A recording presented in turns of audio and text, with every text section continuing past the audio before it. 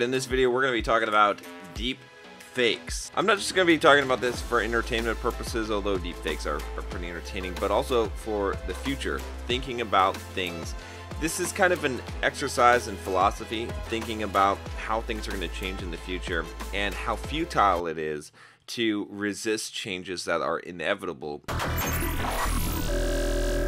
I'm John from bulldogmindset.com. On this channel, I teach you how to be a man. I teach you how to build financial independence, how to get the physique that you want, how to get the girls you want, and how to go from the victim mindset to what I call the bulldog mindset. If you want to become a bulldog and develop that bulldog mindset, join us. Click that subscribe button. I'm going to start off by showing you something that's kind of cool.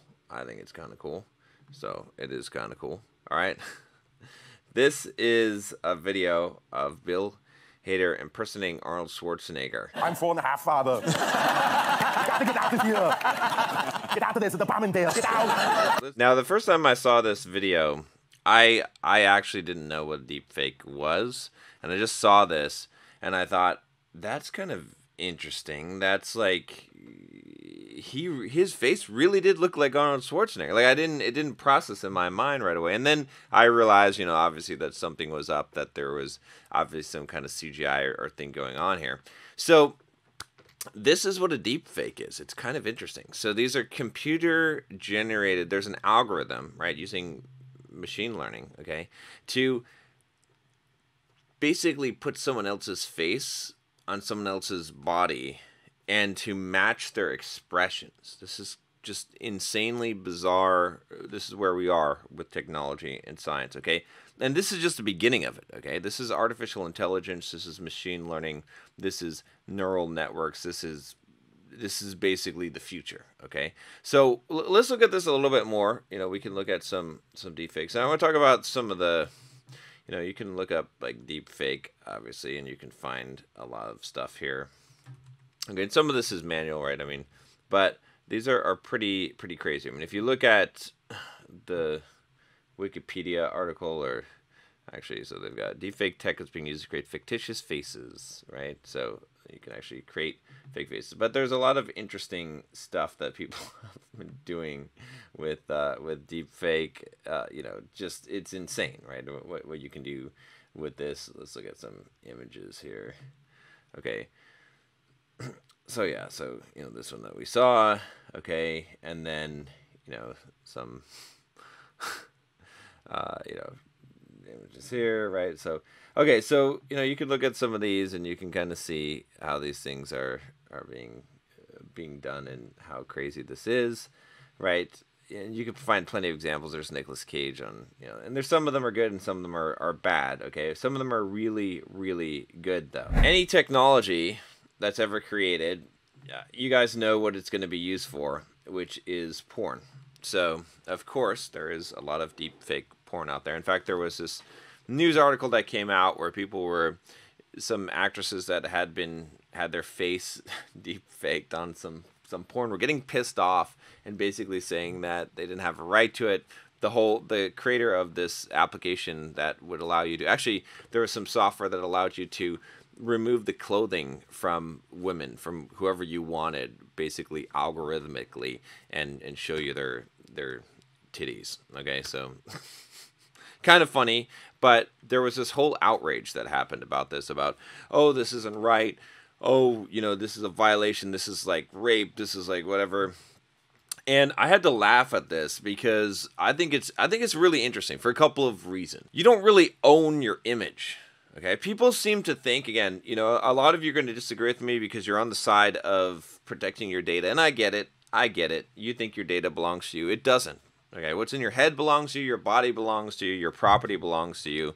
Stuff about you does not belong to you. Okay, if someone is able to capture information about you, it does not belong to you, right? This is something that, as a society, we need to start understanding.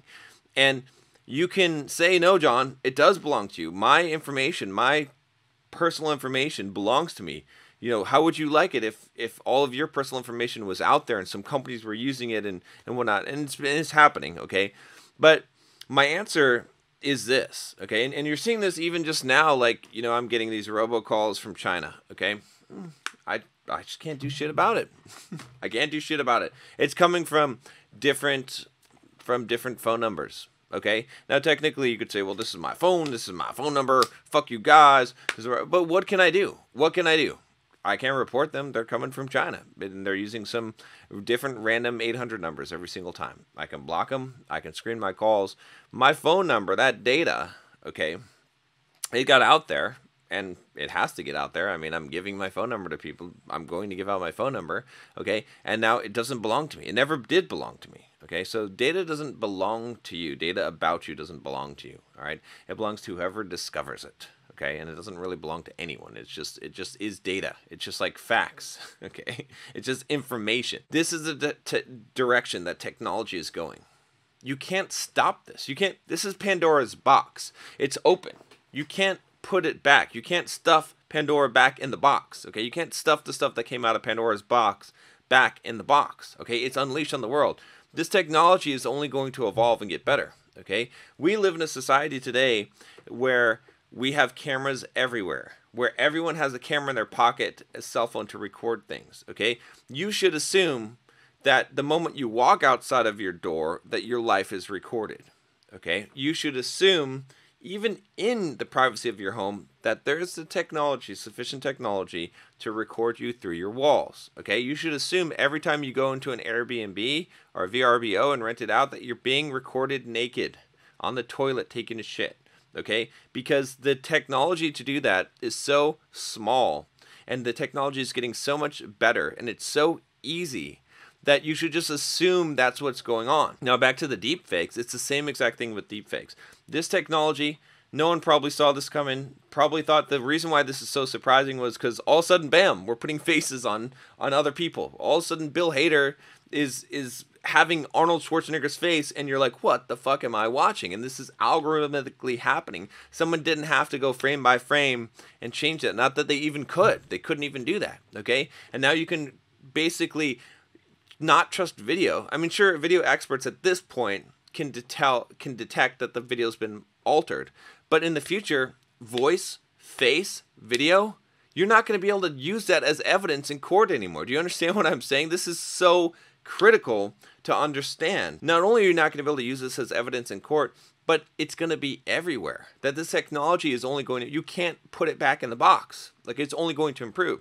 So to get outraged about this, to try and stop this, okay, is ridiculous, because you're fighting the inevitable. It is ultimately what the future holds for us. It is going to be like this, and I want you to just think about this future. I mean, this is some interesting shit here. Right? Just think about what happens when you can put anyone's face in video, doing anything that you want. You can modify a video, okay, and no one can detect it, and you can change, and you can add voice, right? You can, all of a sudden, recordings, right, video, audio, all of that stuff becomes not admissible in court. It doesn't mean anything. Okay, you see a picture of someone doing something. It could be completely doctored. It could be completely doctored, and you would not know it. Anyone can make something. Can make these porn out of these images. Right? It's ridiculous to fight this. It's ridiculous to get outraged by this. Okay, because you can't stop it. Right? And when you have something that you can't stop, you have to learn how to deal with it. Again,